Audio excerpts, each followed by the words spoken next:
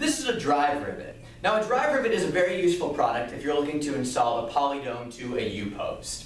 It's inexpensive, it's easy to install, and it gives you a really strong hold.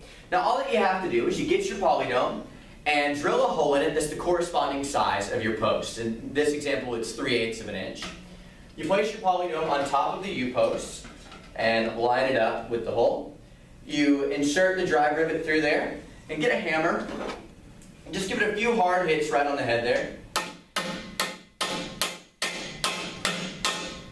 And it's locked in. Now as you can see, I put another one on the back just so you can see what it looks like here. Once you hit the head of it, it splits into these 4 prongs and locks in right there and gives you a really nice strong hold.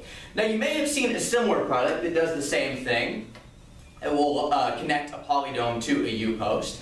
But we recommend using a drive rivet over a product like this for a couple of reasons. Number one, the drive rivet is much less expensive than a product like this. It's going to give you the same tight hold.